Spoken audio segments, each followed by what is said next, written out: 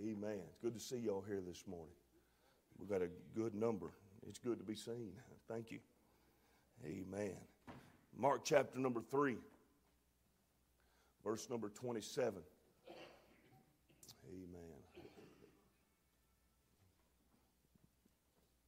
Praise the Lord. Somebody thought we didn't have enough music.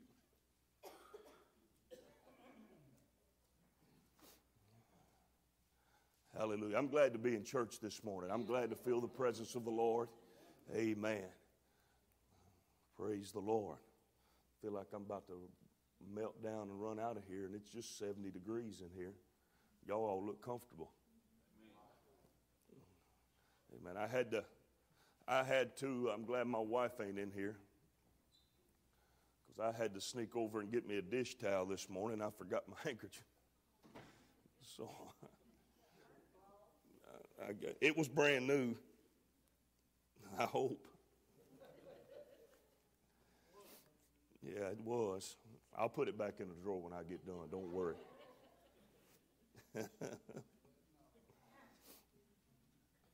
Amen. Praise the Lord. There's been a number of folks. There were several more supposed to be here this morning, and I don't know what happened to them. But there's a lot of folks that have been talking about coming to church, and we need to pray that they'll just quit talking about it and get her done. Amen? They'll do it. Mark 3 and 27. No man can enter into a strong man's house and spoil his goods, except he will first bind the strong man, and then he will spoil his house. When Jesus was alive and walking, he's still alive. Amen? But when he was alive and living on earth, he was always into it with the religious folks. Right? He was always into it with the religious elite of the day. Now the problem is that those church folks thought that they were the only church folks. Right? And if there was anything wrong with you in your life, you couldn't go to church. They had it messed up, that you had to be perfect and then come to church. Oh, it wouldn't. Thank you. Imagine that.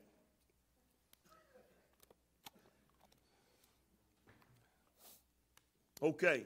He was always into it with church folks, because Jesus went around. If they had leprosy, he healed them. He sat down with sinners. He hung out with people that were not considered the elite, not considered eligible. Jesus went out to needy folks.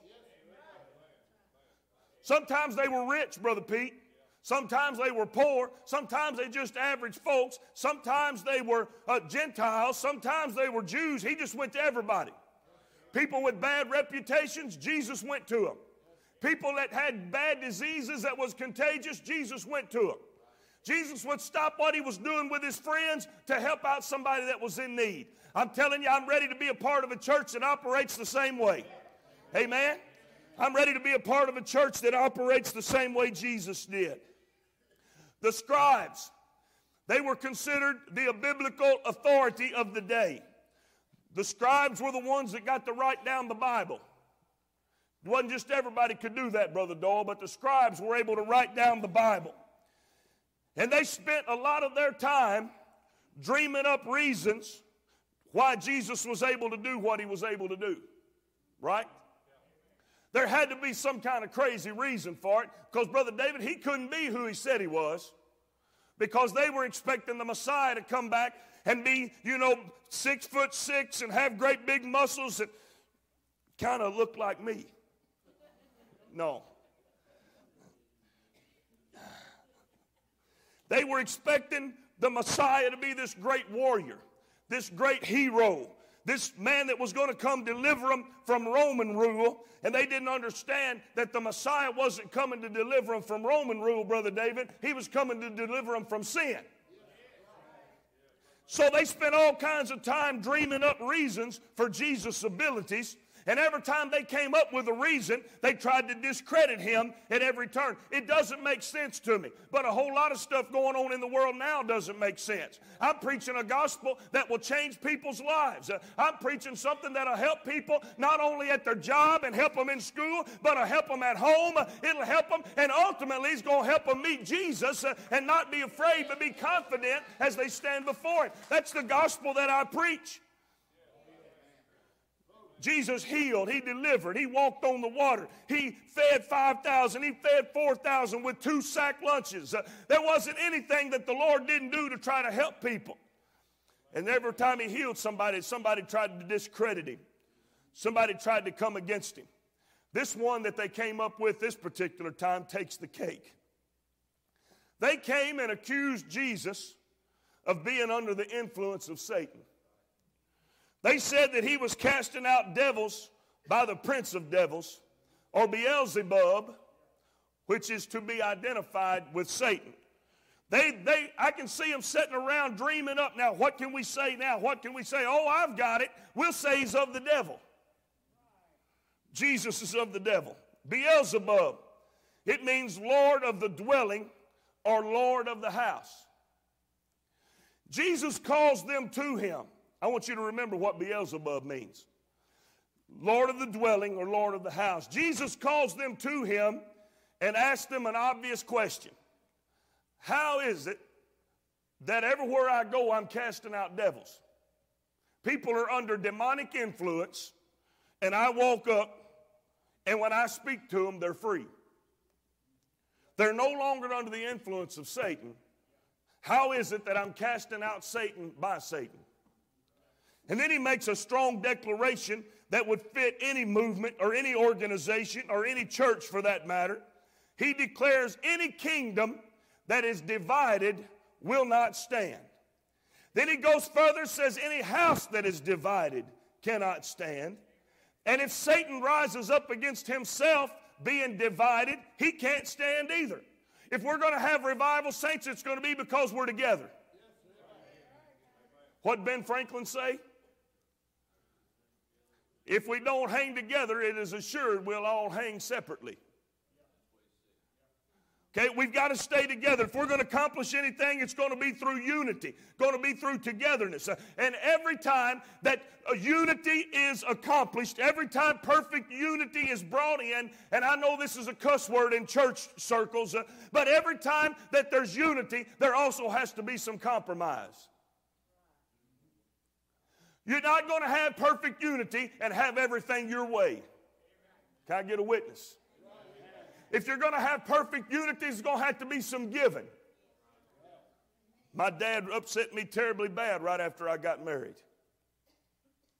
Hurt my feelings. Because everybody knows when you go to daddy with a problem, he's got to see things your way, right?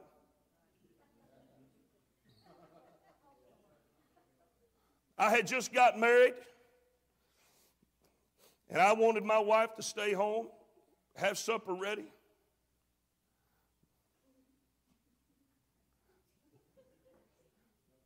She's all right. Have supper ready, and I wanted to go play with my buddies, play basketball with my buddies, and I wanted to do what I wanted to do, but then I wanted her to do what I wanted to do.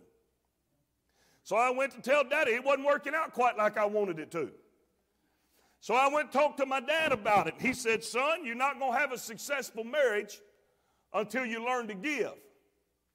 Well, that wasn't what I wanted to hear, Brother David. I wanted him to tell me how a way to make it work the way I wanted it to work. Guess what? I didn't have a good marriage till I learned to give.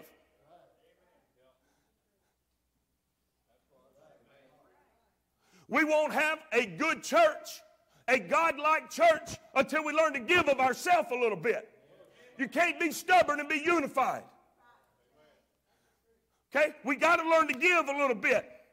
We got to learn to be willing to deal just a little bit. It won't work in heaven, and it won't work in hell. Disunity is the greatest enemy to revival. Then the Lord says, no man. Everybody say that, no man. When this is stated in Scripture, it means there are no exceptions. No man can enter into a strong man's house and spoil his goods, except he will first bind the strong man, then he will spoil his house. That word spoil means to seize or snatch away. So, when there's a strong man and you want to go into his dwelling place and steal something from him, to snatch something from him, to seize something from him, you've got to first bind him. Because if he's loosed, you have no hope of getting what you're after. You got to get rid of the strong man, debilitate the strong man in order to spoil, seize or snatch away his goods. Jesus is simply declaring his mission. Okay? When he said, you can't go into a strong man's house except you first bind the strong man. Jesus is declaring his mission. Basically, Satan has one mission. It has three facets, one mission. What is it? To kill, steal, and destroy. That's all he comes for. To kill, steal, and destroy. This is different, polar opposite from Jesus' agenda or mission. Jesus' agenda is to give life and to give it more abundantly. It is a desire of the Lord that we be happy in this life we're living. It is the desire of the Lord that we have joy in this life that we're living. It is not the desire of the Lord that we be down in the mully grubs all the time with our lip poked out. It's not the desire of the Lord that we be feuding all the time. It's not the desire of the Lord that we be broke all the time. I didn't get too many amens on that, but that's true too. If you follow the biblical financial plan, you won't be broke.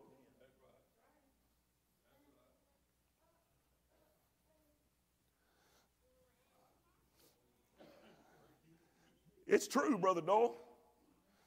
Brother David, the Lord has laid out everything for us to have an abundant life. Of course, when you start drawing closer to the Lord, you'll find you don't need as much money.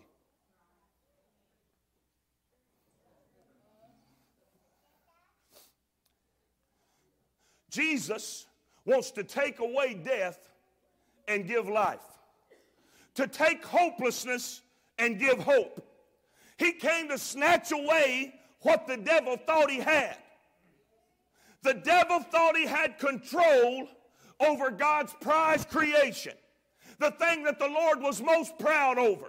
There's nothing else in the Bible that is declared continually to be God's workmanship. We were made with his hands, Brother Doyle. We are his workmanship. The only thing created in his image and likeness, and the devil had authority over us. Mankind is God's prized creation. You might love your little puppy, but that's not God's prized creation. You might like looking at the beautiful trees and the beautiful brooks and the rivers and the big deer and everything. You might like looking at that stuff, but that's not God's prized creation. You are. You are God's prized creation. The only power, now please try to stay with me this morning. The only power that the devil has to use on us, does anybody know what it is? Sin. Sin is the only power the devil has to use on us. Sin is the separator. It's what separated Adam and Eve from the presence of the Lord in the garden. Amen? The devil has no authority over you by himself. He has to use sin to divide us, to separate us from the Lord, and sin to separate us from the plans the Lord has for us. His is the simple existence of the devil or Satan alone is not enough to defeat any one person that is alive today. He can only operate, the devil can only operate through three avenues. Right? Y'all believe me? And they are lust of the flesh, the lust of the eye, and the pride of life. That's the only ways the devil can operate in your life. Is the lust of the flesh, which is what the flesh wants, what feels good to the flesh. The lust of the eye is what I see that my mind tells me I want. And the pride of life, which is trying to please or trying to fit in or try to exceed my neighbor. Those are the three ways the devil operates on us. Jesus, when they came to him and said, "You're just working for the devil," ironically, is that when he states his claim, he defies their accusation. They said, "You're operating under the authority of Beelzebub," which means what? Lord of the dwelling, Lord of the house. Jesus is defying both their accusation and the false reality with which the devil was living. What's the devil thinking until Jesus shows up? As far as the world is concerned. What do you think, brother? He won. What's going on in the world? I read something the other day. I wish I would have copied it off. One of these days when I learn how to run my phone like it's meant to be run, I'm going to learn how to do that stuff. Okay? I read something the other day that listed the things that were going wrong in Jesus' time. They're the same things going wrong today. The same kind of lifestyles, the same kind of government. Everything we're battling with today, they were battling with in Jesus' time. Immorality, folks wouldn't work.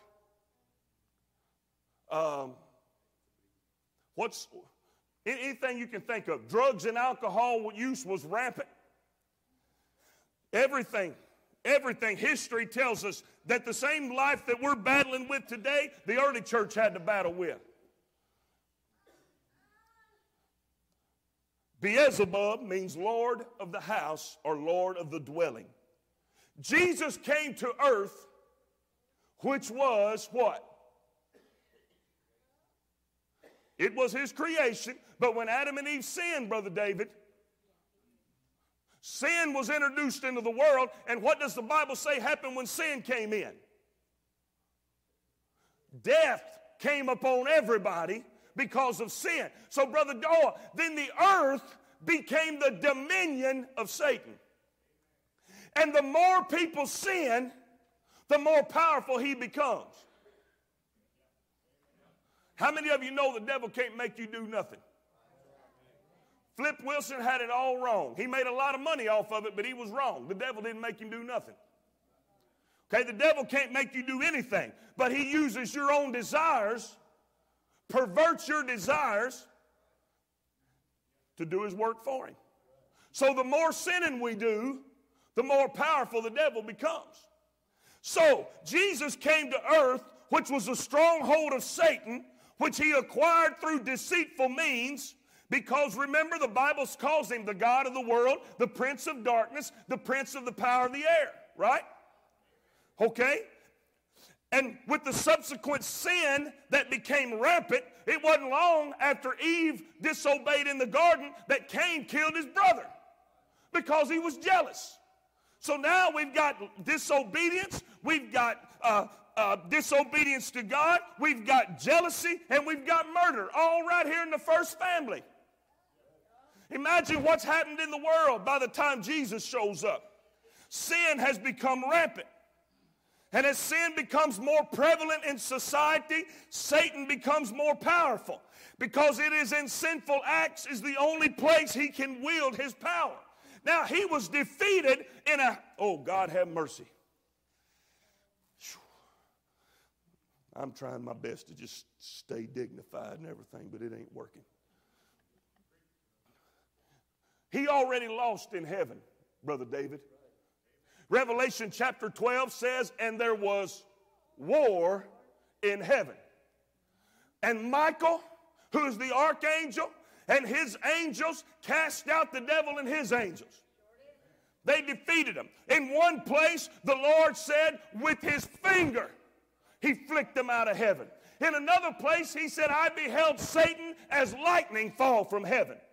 He was defeated in the heavenly conflict and was cast out of heaven, of the presence of the Lord, of the most perfect place that anybody could ever dream of, and cast into earth and hell. When Jesus Christ was born, his power over mankind began to dwindle. Herod, under the influence of Satan, let's think about this a minute. What did Herod try to do to the Lord? What did Herod try to do to baby Jesus? He tried to kill him. Why did he try to kill him? Because the wise men came and said, we're searching for this king that was born. What caused Herod to want to kill Jesus? The lust of the flesh, which is jealousy, and the pride of life, which says nobody's taking over for me. And I'll kill him to make sure it don't happen. Huh?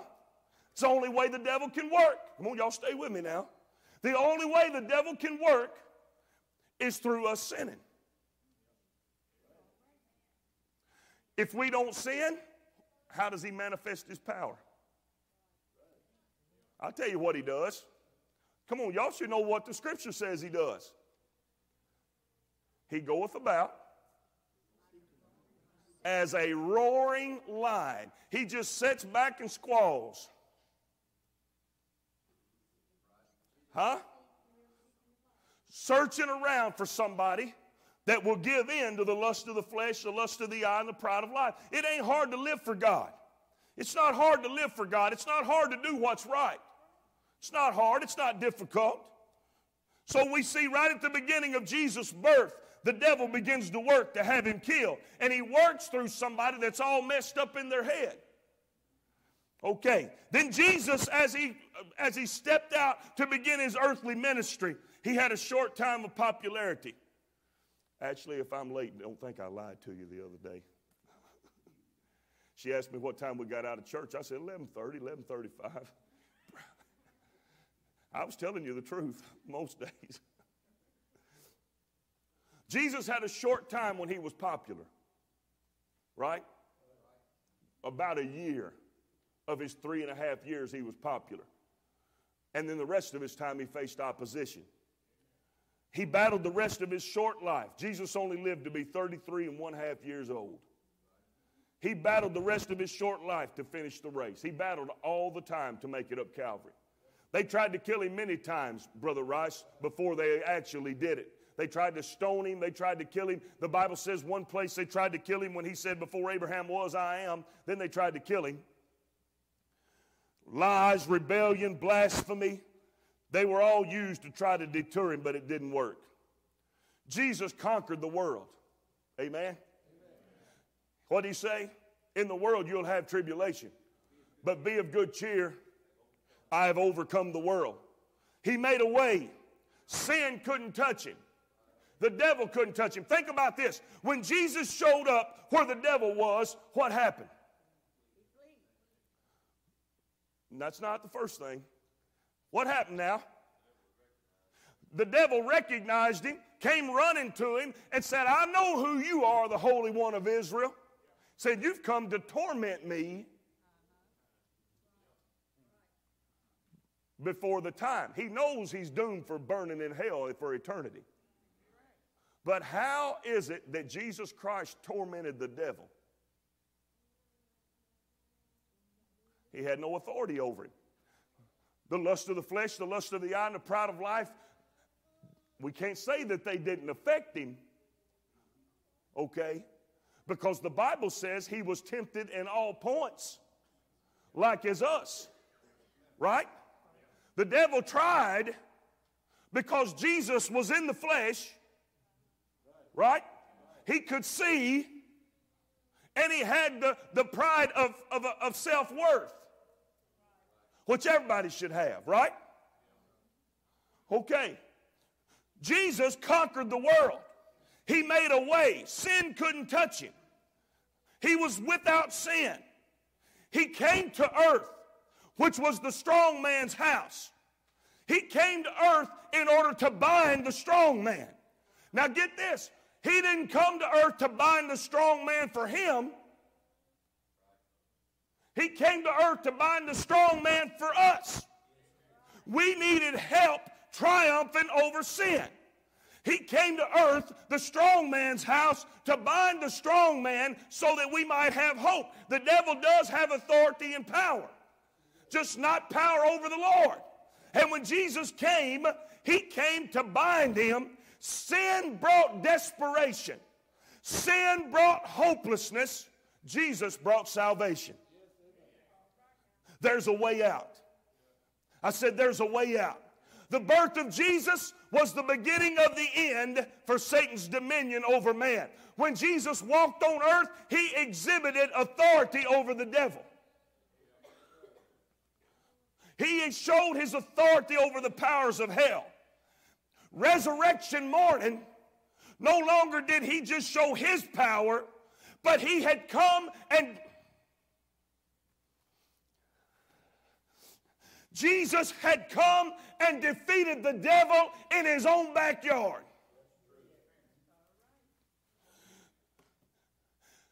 The resurrection symbolized the binding of the strong man.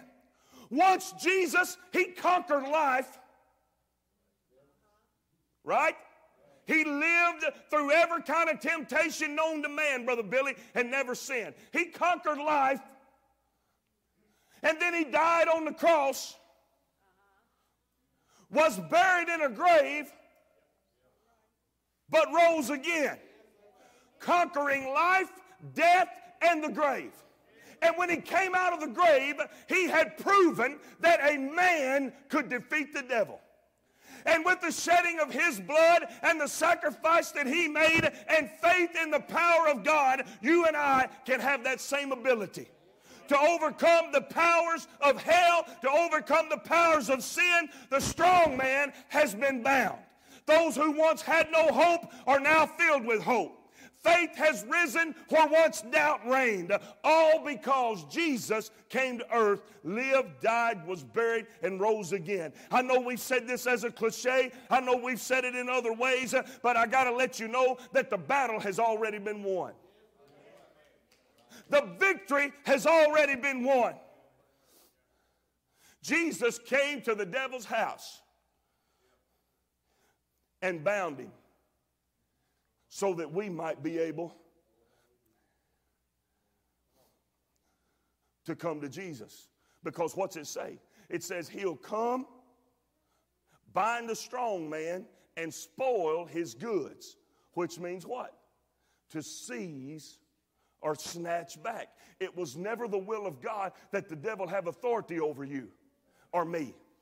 But we had no way, we had no opportunity to get out until Jesus came, lived, died, was buried, and rose again. 1 Corinthians 6:19. What? Know ye not that your body is the temple of the Holy Ghost, which is in you, which ye have of God, and you're not your own? I love it. The Spirit of God is within me. So no longer does my body glorify the devil. How does my body glorify the devil in the first place? Through sin. Come on now. There's a prevailing line of thought. My body glorifies the devil, through sin. But Jesus has taken up residence in me, and if I've submitted myself to him, hear me right now, I don't belong to me. I don't belong to the devil. But now I belong to Jesus, because he paid a price for me. He who knew no sin became sin. He took on the likeness of sinful flesh, Brother Pete, so that I might live. Thank God there's a plan. I too can die, which is the death of repentance, dying out to the desires of the flesh and pursuing a relationship with God. I too can be buried. Romans 6:4 says, therefore we are buried with him by baptism into death. Colossians 2:12 says, we are buried with him in baptism. I too can be resurrected, because the last part of Romans 6:4 says that like as Christ was raised up from the dead by the glory of the Father, even so we also should walk in newness of life. Once I'm filled with the Holy Ghost, no longer does sin have control over me. In Colossians 2:12, the last part says, wherein also ye are risen with him through the faith of the operation of God who hath raised him from the dead. Okay. Have we established that we can be like him in the likeness of his death, burial, and resurrection? Here's the problem, and I'm fixing to close. Here's the problem. People want help. People want the benefits of the Lord. Amen? People want the benefits of having Jesus Christ in your life. Huh? If we don't believe, Jimmy can testify to that. We down there at the funeral home, everybody that's ever died in the history of the world was going to heaven. Huh? Me and Matthew was at a funeral one time. I can't even remember whose it was for a fact, for which to thank the Lord. But they weren't a church-type person. And the preacher got up there, called them brother so-and-so the whole funeral. They never went to their church. Preached them right through the pearly gates. Because ain't none of them ever had no trouble once they're dead. Right? He preached him, right on through the pearly gates. Now, I'm nobody's judge, right? Right? But we do know a tree by the fruit it bears. When we left out of there, Matthew said, let me tell you something. When I die, I want that cat preaching my funeral. Because if he can get him into heaven, I ain't got no problem. But when people die, the preacher will try every way through preaching to help that poor dead person make it into heaven, no matter who it is. So everybody wants Jesus involved in your life, even when there ain't no life anymore. Right? You let somebody's little baby get down about to die, they'll call every kind of preacher that they know getting them to pray. You let somebody get something wrong in their life, we've seen it here. Husband will leave them, the whole family will show up for church wanting help. Right? When we've got all hell breaking loose in our lives, we want the Lord involved. Because we have no hope, Brother Pete. We have no chance. We got to trust in somebody. Everybody wants Jesus in their life. But here's the problem. I hope this illustration makes sense. What many times, not every time, but most times, those folks are wanting is they're wanting the power of God to sneak into their life. Through a minefield of sin and disobedience, they want the help of the Lord without binding the strong man. They want the Lord to reach down and help them and make something beautiful out of their life while they hold on to all of the things the flesh wants, the eye wants, and the pride of life. Honey, when you come to God, you stand up here and you lift up your hands and you say, Lord, I don't have much, but I'm giving you everything.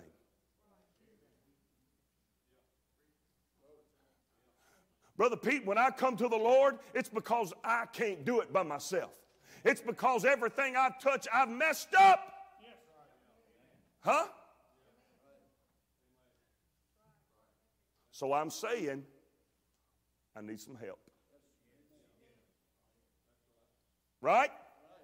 I'm saying I need somebody to come in. The power of sin is strong. I know it is. The battles that we see people fight with addiction, The battles we see people fight with weakness. See people cry and weep and with their having all kinds of physical problems because of weakness. They won't help. But they want the Lord to be able to coexist with the devil, and it ain't happening. So I like to help people, and I get phone calls all the time and text messages all the time and Facebook messages all the time. Pray for me, help me, we need help, we need prayer. And there's only one answer I can give: repent. Repent. Yes, the Lord helps people that aren't right with Him. Yes, the Lord touches people that aren't right with Him. But somebody that knows to do better, that knows to do right, you cannot ask the Lord to coexist with the strong man. Jesus did everything He could do. He bound the strong man. Sin has no more dominion over us. However, we can't allow the devil to reign over us, and the only way he does it, how does the devil reign over us? Through sin. Through us allowing him to.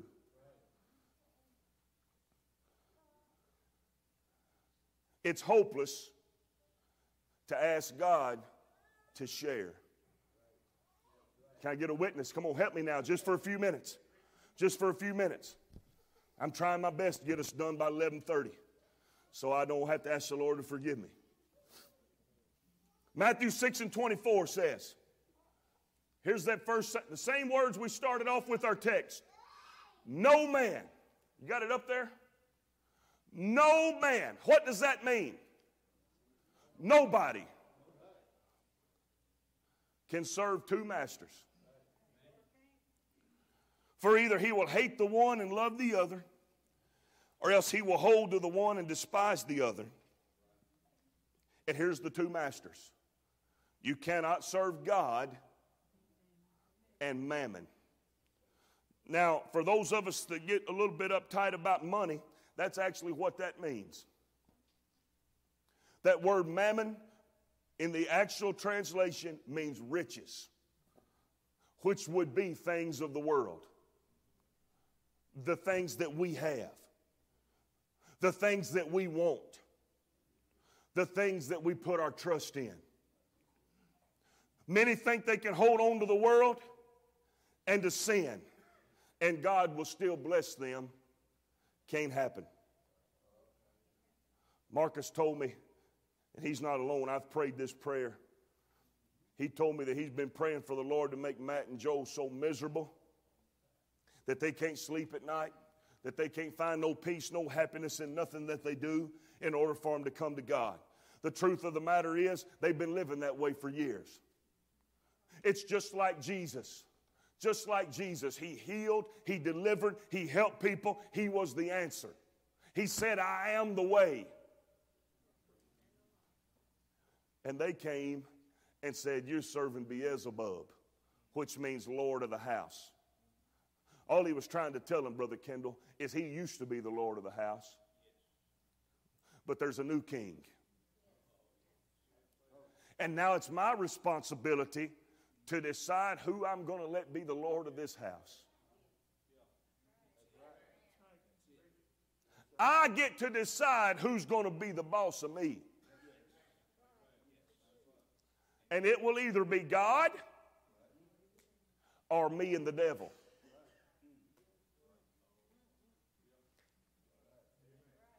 It won't be me and God. Because when I submit to Him, it's His will. Say, well, I don't know about what all y'all preach and all of that. I won't preach nothing to you I can't back up with the Word of God. I'll back it up with the Bible. And sometimes it's not doing wrong. And now him that knoweth to do good and doeth it not, to him it is sin. And that's a whole nother can of worms I'm not going to open up. You cannot serve God and the things of man. That word master simply means the one who's in control. The power of the strong man must be bound. And it will be bound in your life the only way it's ever been bound, which is through the death, which is repentance, the burial, which is in baptism in the name of Jesus. Remember, we're buried with him. And the resurrection, which is the infilling of the Holy Ghost. Dying out to the lust of the flesh, the lust of the eye, and the pride of life. What do they get us? Kill, steal, and destroy. How many people do you think you know that Budweiser, Bud Light, and Wild Turkey, and Old Charter has stole their family from them? Huh? How many people that you know of that dope and pills and stuff has stole their family from them? How many people you know of that have done things wrong in their life that has stole their relationships from them, stole their reputation from them, stole happiness and stole joy? Because strong as you might think you are, we all serve something.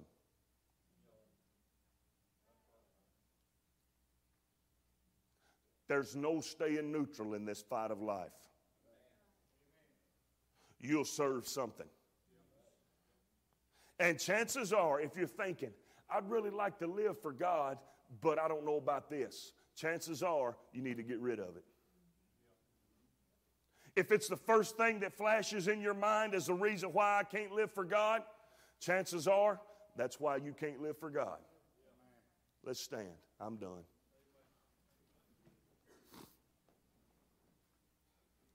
Jesus bound the strong man.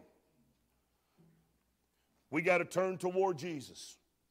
He's the only one that's defeated the devil, conquered death, the grave, and conquered life.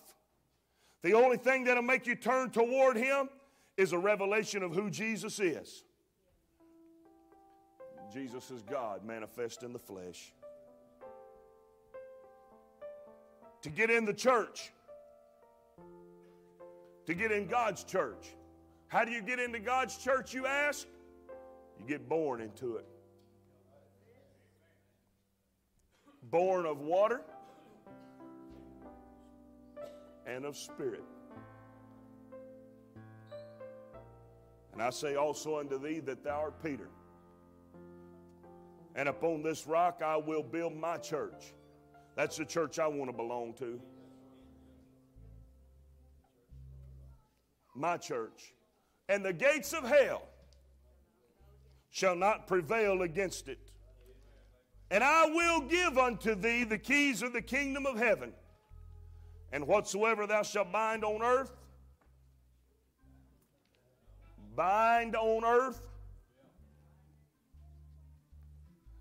Brother Kendall, the Bible said he's able to keep that which I have committed unto him. Whatever that my mind decides that I want to get rid of, he'll help me. Whatever I realize the Lord shows me is stopping me from having that abundant life, if I die, he'll get rid of it. How did he get rid of it? By the blood he shed on Mount Calvary.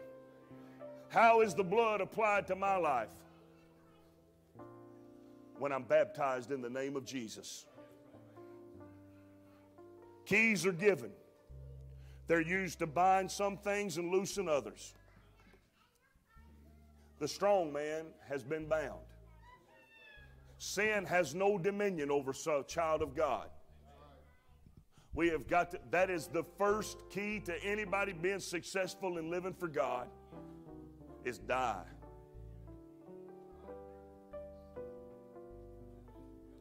Whoever finds his life is the one that lost it. Huh? Lose your life in the plans of the Lord. Anybody here this morning that you feel like you'd like